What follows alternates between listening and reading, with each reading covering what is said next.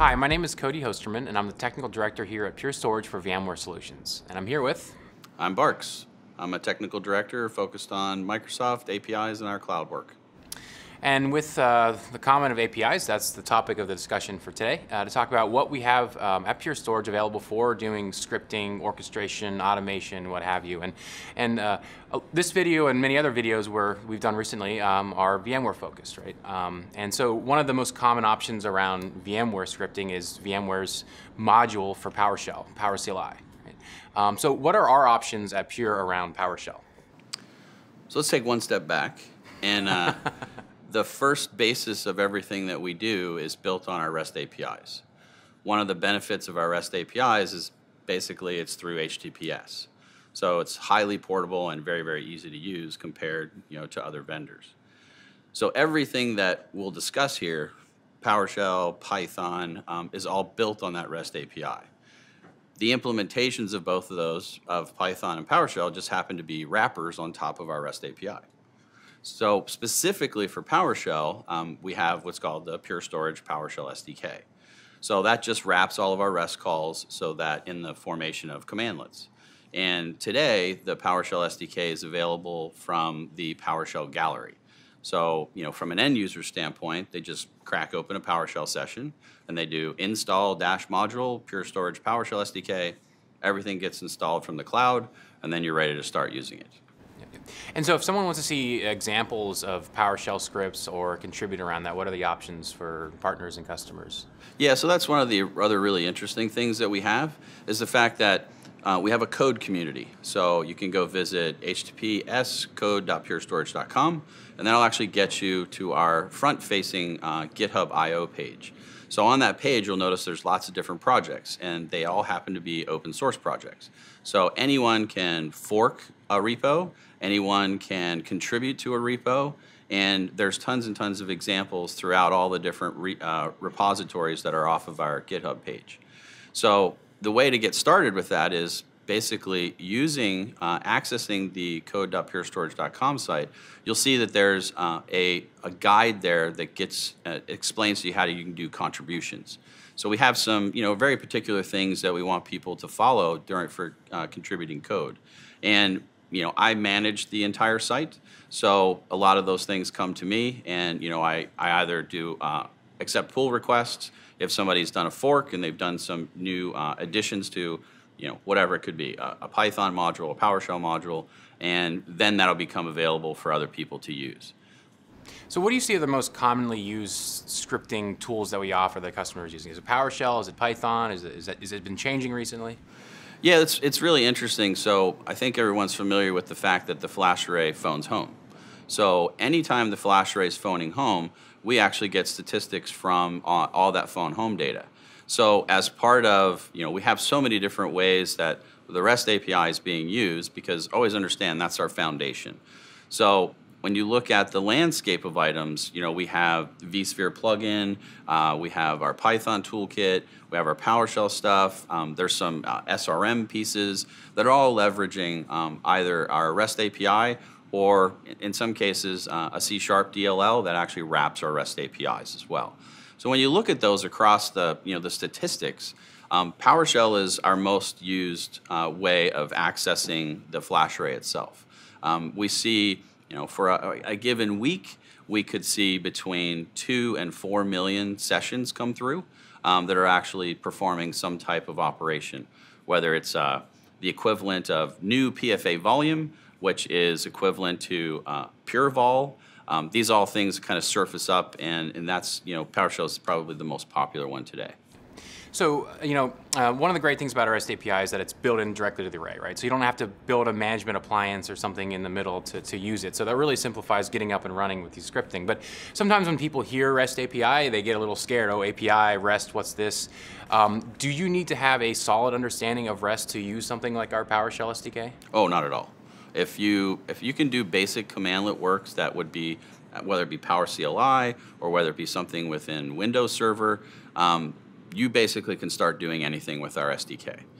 The only things you really need is FlashArray, either FQDN or an IP address, and then a username password. And essentially you create a session, and now you can start running any one of the commandlets.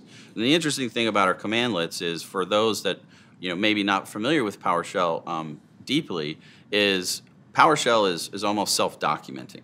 So every one of our commandlets, going back and using that new PFA volume. So if you said get-help with that name of the commandlet, you'll actually get all the examples, all the details, all the inline documentation directly in that Windows PowerShell session. So you have the chance of learning through that as well as going to the code site and being able to kind of see examples of different things. So let's say I'm new to coding, scripting, or whatever. What's a good way for me to get started with the FlashArray? What would you recommend for me to start doing to kind of get into it? First thing I would recommend is you start using Visual Studio Code. That's an extremely important thing. Adding that PowerShell support into VS Code really kind of lights up the environment and gives you context-sensitive information, color coding of the different commandlets and parameters and things of that nature. So that's kind of the first thing, is getting a really good editor that you can use very well, right? The next thing is, realistically, it's just start reading my blog, reading your blog, where we have just tons and tons of examples.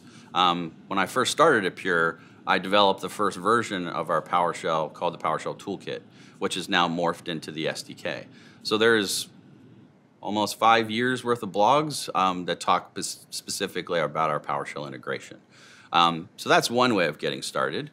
And then going up and looking at any of the repositories that have a PowerShell module or a PS1 file, crack those open and actually kind of see what's going on. And for historical purposes, the original PowerShell toolkit that I wrote is still available on GitHub as well. So you can see how the SDK is really functioning, because I wrapped in PowerShell all of our REST APIs. So you can see what it's like to call a REST API directly from PowerShell, and then it'll also kind of give you the information and background on really what's happening under the covers from the SDK standpoint. And sometimes what I've seen people when they start too is that, often how people manage the array initially is they'll use the GUI or they'll SSH in and run CLI commands. I say stop SSHing in and running CLI commands, just run some PowerShell commands, because it's very similar to just a regular old CLI if you want to. It doesn't have to be compiled and run in a file. You can just run it and it'll return something, and then you take that and do something else, right? Yeah. And so stop using SSH, just run a few PowerShell commands to kind of get comfortable with what it does, and then you can start adding things like logic and loops and so forth into it, right? So it's a good way to get started. So let's say I wrote a script that does something cool, I don't know, recovery from replication or something like that. What do I do now to contribute that to the rest of the community? What's the best way to deliver that? So I think the first place to start, especially as you're kind of learning and you're creating things, is join our Slack team. So we have a Slack team at code-purestorage.slack.com. So there's also an invitation. So our Slack team for our coding work, so that Slack team covers C#, PowerCLI, PowerShell, REST, Python. I mean, it covers pretty much every different type of scripting integration that we have. So that's one place to get started. And honestly, I would say for people that want to contribute, put your stuff in there. And then we monitor that. So Cody, myself, a couple other engineers, we participate, answer people's questions, and help them out. And then that way we can kind of look at it and give them some guidance. Say, have you thought about this? Have you thought about this?